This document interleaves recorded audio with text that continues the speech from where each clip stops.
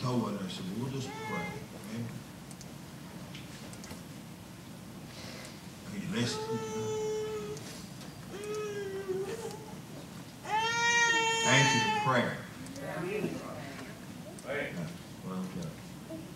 Answer to prayer. Been a lot said I'd like to expound on. I'm going to do my best to mind the Lord. I do not want to run nothing, mess nothing up. I'm not going to do something because I'm supposed to do something. Can I tell you I don't ever have to preach? Can I tell you that? Can I tell you I don't ever have to do anything? Good preacher. The big preachers, they don't need me saying it. You understand? He's stirring our hearts. It's time that we be very sensitive to what God said. So I'm going to be a pastor just for a very few minutes, or maybe less than this morning. All right? Don't get all used to that. All right? Let me pray. I want God's leadership in everything I say. Father, I need it. I can't, you can. I fail, you never fail. I'm unfaithful, you're faithful. I'm holy, oh boy, you're holy. I'm no good, you're great every way. I need you to clear out everything that would be me and only be said what you just said. May the Holy Spirit speak as only he can. In Jesus' name I pray. Amen. Listen very carefully. It has nothing to do even with the scripture. Forget 2 Peter. All right? Forget the text. Forget that. That'll be something else, or maybe just back in archives, whatever you do. We've got needs. I listen to praising, but I hear needs. I listen to what God's doing, and I hear needs. I stood up there this morning, and God filled me up outside because I seen his needs. I come in here this morning, I sat over here in my chair, I looked over the congregation, all I see is needs.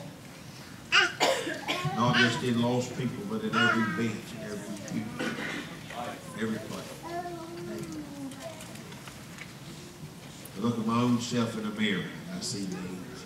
And then I see blessing. And I see all that God has given us and all that he's doing. And may I tell you, we've got to do some things. We've got to do some things quickly. We've got to do some change.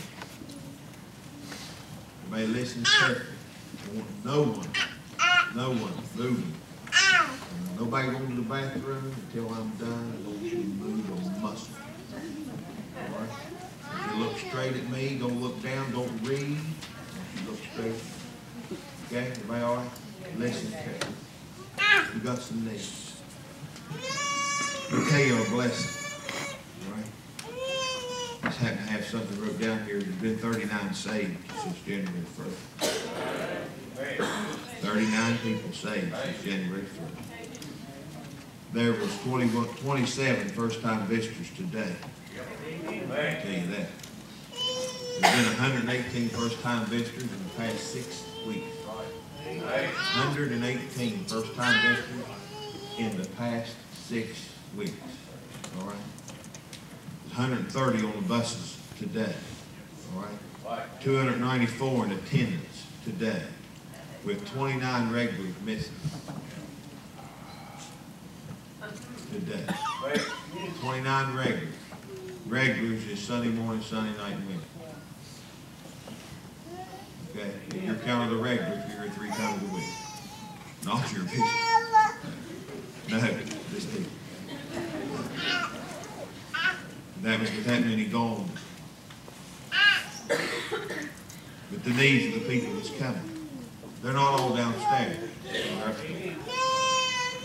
There's a lot of visitors upstairs.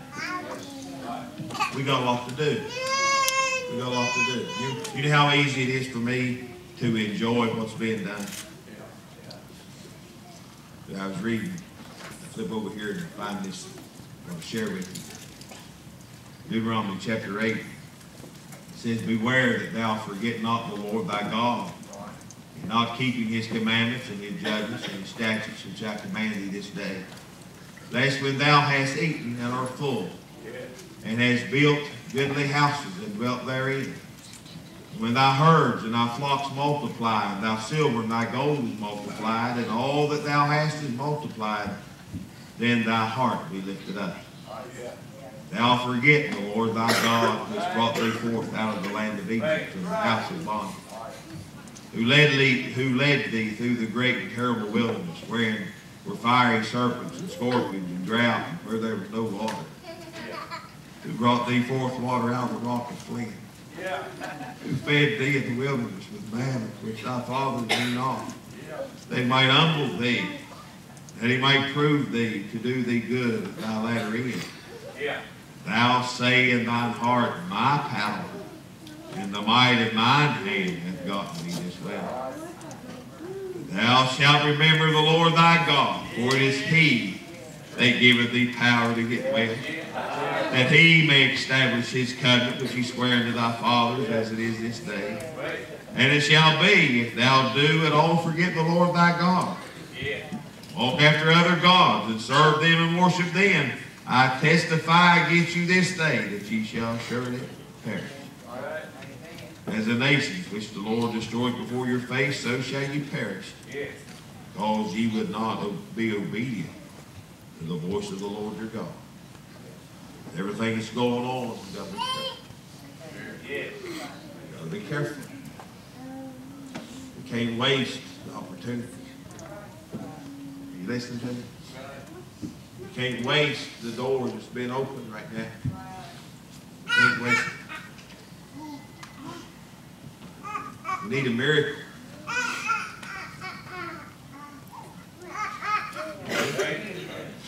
We need some miracles. But when you say that, you think you're charismatic. Because we really don't believe God just for a little bit. Get me? I'll tell you what we need. We've got to start another bus across the river. You can't put 76 people on a 66 passenger bus. You can't do it safely. You can't do it comfortably. You just can't do it. We got to have workers. We got to split our workers up. We got to split our teams up. We can't let Chris have another Sunday without a ride. Because Chris is going to quit. If he don't have riders, he's going to get discouraged and say, I'm in the wrong place. The devil's going to beat him up. You're not in the wrong place. Man. Well, now everybody's not cut out for bus work. Everybody's not cut out for junior work, children's church work. Some of us are. Some of us are. Now, we can all pray. We can all give out the gospel. If you're a Christian, you can help visit. If you're a Christian. If you're not a Christian, I encourage you to trust Christ for good ahead. If you're a Christian, you can visit. Everybody don't have to go to Oak Hill to visit. Everybody don't have to go to Little Birch to visit. There happens to be an in-town bus. Just so happens there's an in-town bus. Just so happens there's a Mount Nebo, Rooney Pool, Mount Lookout bus. Just so happens. Just so happens there's a Braxton bus and a Peck County bus. All right? Everybody all right with that? Jerry, you said a mouthful. You did. They're out there, we got to get them. You got to get them quickly. Quickly, we run out of time. We need a miracle. We need to believe God. I believe He can give you money in need. That's what you do. If He can save a sinner, if He can turn liquor into bread, and blood, bucket steak, if He can turn cocaine into spaghetti dinner, huh? Are you hearing what I'm saying? If he can do that, if he can turn a wine bottle into sweet milk, gallon of milk in the refrigerator for your family, I have no problem knowing that he'll take care of a little need. Yes. Okay? I have no problem that he can do something for that gal if he wants to, get ready to get married, and the night just wants to go ahead and take her home. I don't know what he wants. I just know he's able. I also know that we got to do something about what's going on around here. God's given us opportunity. Church is growing. So we better be careful. Better be careful of what we are, what we do, what we say, how we act. We better be careful. We better be cautious, have we not? Better pay attention. Better pay attention to everything that goes on. Right? I'll tell you what else we need to do. We need to make sure that we start doing our part. Now I'm going to say something. I'm not going to try to say it. I'm going to be, as Albie says, as tenderly as I can. Okay? We've got the ability to do everything we need to do. All right? We have it. But everybody don't cooperate.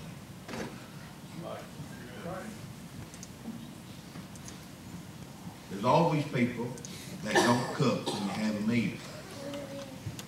But they don't have no problem eating. Yeah. Just not. We have a big dinner, you know what we say? I'm busy, there'll be plenty. They'll not notice. We're not talking about eating. Okay? I'll tell you what's we're obligated to do. All right? This is not the sermon or nothing that we had planned. I just can't help but think of the needs. We got to reach our people. We spend a lot of money. A lot of money goes through this church. Don't stay. Don't stay. The employees ain't getting ready. Can I say that? The employees ain't getting ready. The reason that we are always up against it is because people don't tithe. People freeze up. Let me tell you what we freeze up on. Can I tell you? We froze up 2 weeks ago on love because we don't. We froze up last Wednesday on worship because we can't. And we freeze up on money because we're tight. That may be misunderstanding. God's got a baseline of tithe. If you don't tithe, there's no need you to pray.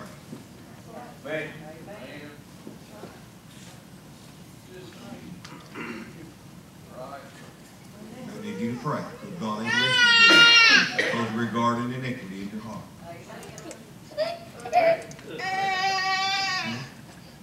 Amen, preacher.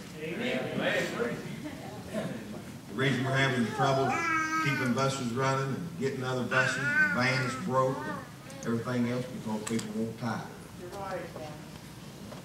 The reason the bathrooms ain't finished up there, people can't go to the bathroom and pee. You got to stand in line. Because we don't tithe.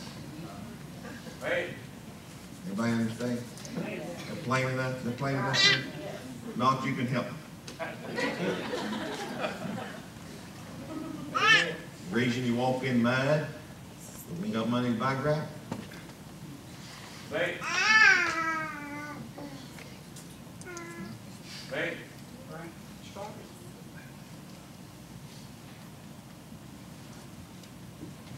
You got people won't come Wednesday night, Sunday night. So you're tired. Don't ever tell me you're tired. That's right. I won't hear it. If you're under 50, you ain't old enough to be tired.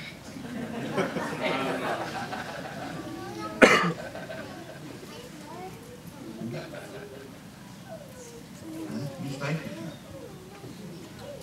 We got work to do. We got people who need the Lord. We got people who need the Lord.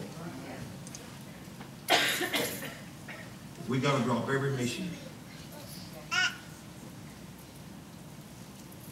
But the missionary that's working in this church right now, that's what we got to do. Because we won't be obedient. And that's what we'll have to do.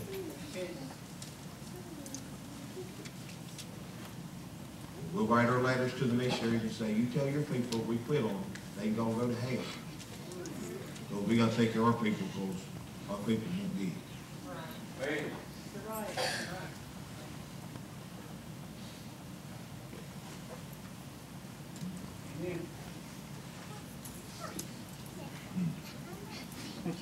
Our people won't love. That's why our people can't worship.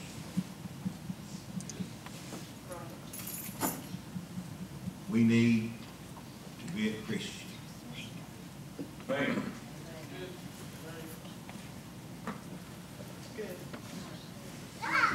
Why don't we just tell God we want to be Christian? I think I'll be right now. Y'all do what you want. I'm going to pray.